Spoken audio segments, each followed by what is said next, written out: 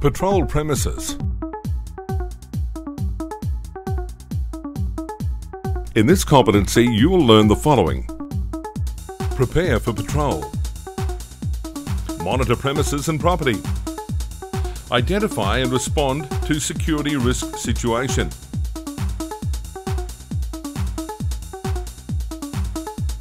Prepare for patrol.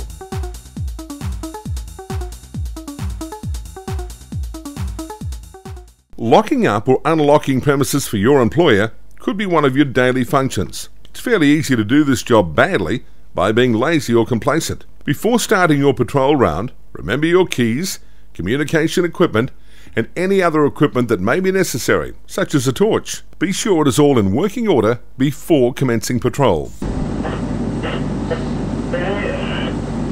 Yeah, you're breaking up, mate. Might need a new battery, over. Roger that, out. All patrol tasks, schedules and other relevant assignment instructions need to be obtained and verified with your clients, colleagues or supervisor. These tasks may be patrol sites or zones, timeframes or risk response procedures. You may be required to use a range of equipment while on patrol. Communication equipment such as two-way radio, locks, maps and torches are all pieces of equipment that are used regularly by security staff. You need to be familiar with their use and confirm any extra requirements in accordance with your organisational procedures. It's important that any vehicle used for security patrols is regularly maintained and serviced. Any faults or malfunctions must be reported immediately, as these may stop you from carrying out your designated tasks. Your personal dress is always important, no matter what area of the security industry you work in. Make sure your dress and presentation is maintained at professional standards according to your assignment instructions and organisational requirements. Monitor premises and property. Your duties on patrol will differ from client to client, but in general, these duties range from carding, that is, leaving a card identifying your company wedged at the point of entry, through to full lock-up patrol and the marking of watchmen's clocks. Carding may seem simple, but it's very important, as the card indicates to following patrols that the entrance has not been tampered with since the previous patrol. It also reassures the client that the premises is secure. Check all padlocks to make sure they are secure from tampering. Then, when you leave the building, check that the infrared signal on the door will not activate.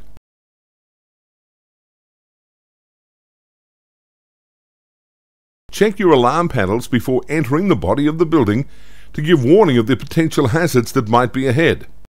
Try to use a logical and systematic approach to completing this procedure. If you find an office which is still occupied and open, firstly, check the person has the authority to be there. Find out how long that person will be staying on the premises. Always be courteous, but remember to ask enough questions to be comfortable that the person is authorised. All security systems in place at your venue must be operated and maintained in accordance with assignment instructions.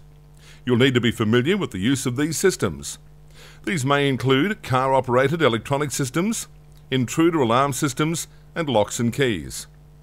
You will need to perform regular, systematic personal safety checks throughout the course of your shift.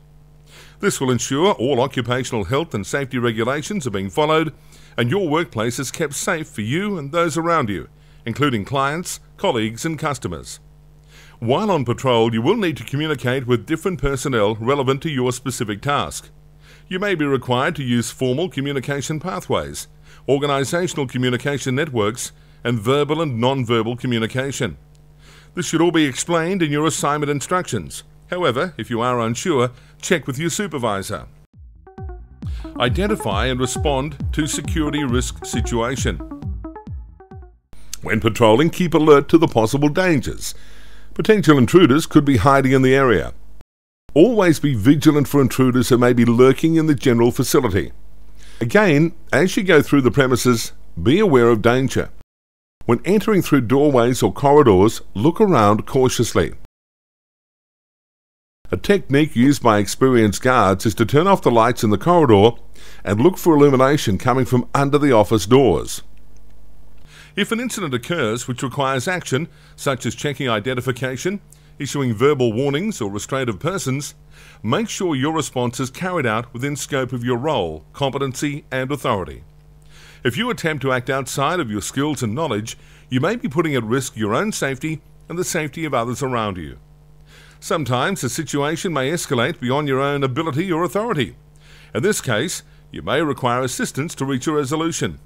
If you do require assistance, you should seek this from the relevant persons. This could be as simple as seeking clarification from your supervisor to requesting backup to help restrain a violent patron. You also need to be mindful of changing circumstances in all aspects of your work. You may need to adjust your response or actions to maintain security at your venue. For example, if there is a problem with the video surveillance in an area of your venue, you may need to perform extra manual checks to ensure security in this section. All reports to supervisors and any other documentation should be prepared in a timely manner, presenting all relevant facts and information. Be sure that incident observations are provided accurately and constructively. You will need to be familiar with completing activity logs, incident reports, and vehicle and personnel movement forms.